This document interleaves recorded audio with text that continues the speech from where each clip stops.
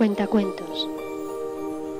Había una vez 3 hermanos que se pasaban el día brincando de un lado para otro. Su madre siempre les decía: no se os ocurra ir al bosque.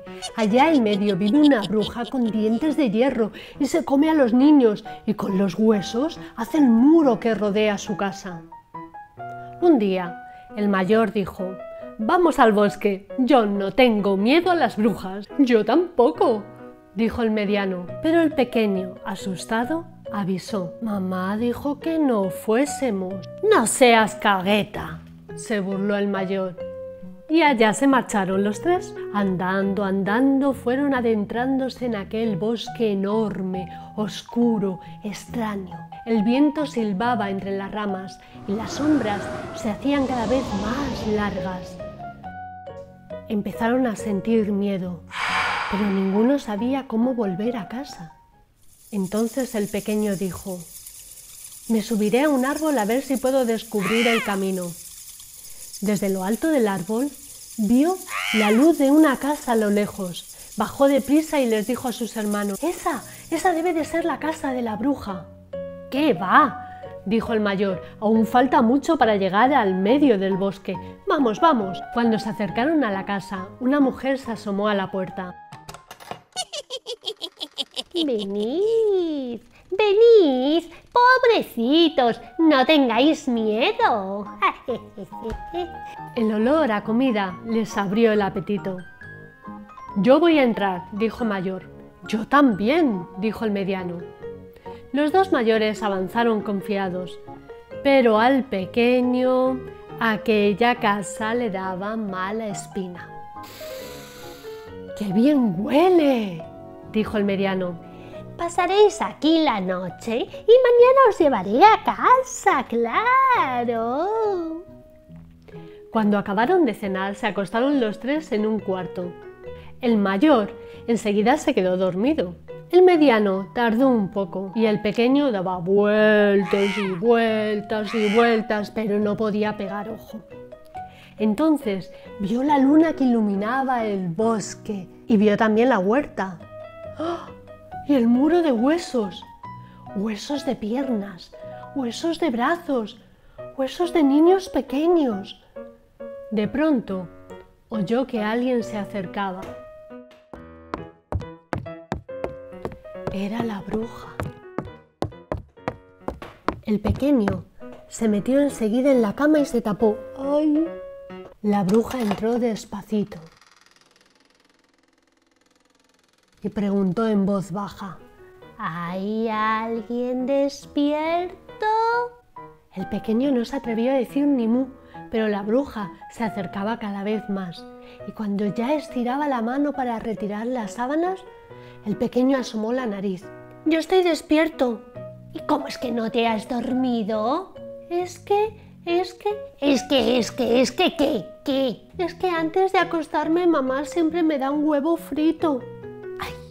Un huevo frito, habráse visto. La vieja, arrastrando los pies, salió refunfuñando. Un huevo frito, te traeré un huevo frito, además un trozo de pan también para que mojes ahí. El pequeño comió el huevo y se acostó, pero imposible dormir. Al rato, la bruja volvió a subir y preguntó: ¿hay alguien despierto? Yo, Pero bueno, otra vez tú. ¿Es que tú no duermes? Es que por las noches mamá también me da higos pasos. Y la bruja, gruñendo, se fue a buscar los higos. Higos pasos, estas madres modernas. Higos pasos, Está bien, le voy a llevar a ese niño higos pasos. El pequeño temblaba de miedo y otra vez apareció la bruja. ¿Hay alguien despierto?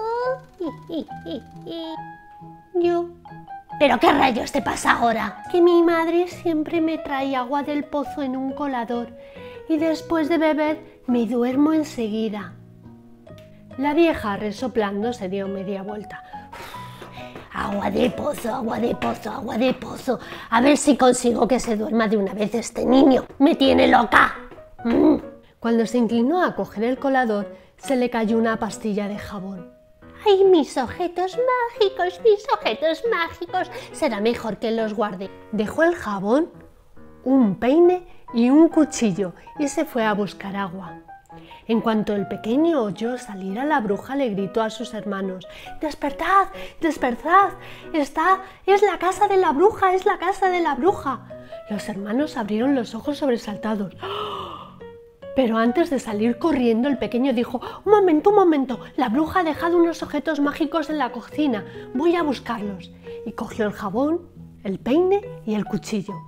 La bruja seguía en el pozo intentando llenar el colador, y cuando vio a los muchachos escapar, echó a correr tras ellos, haciendo rechinar los dientes. La bruja se acercaba cada vez más a los hermanos. Entonces el pequeño dijo: le tiraré el jabón, ojalá lo pise y se caiga despatarrada.